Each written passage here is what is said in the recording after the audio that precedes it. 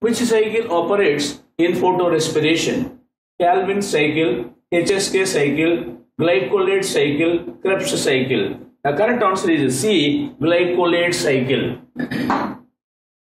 Respiration that occurs in photosynthetic tissues in the presence of light is known as photorespiration.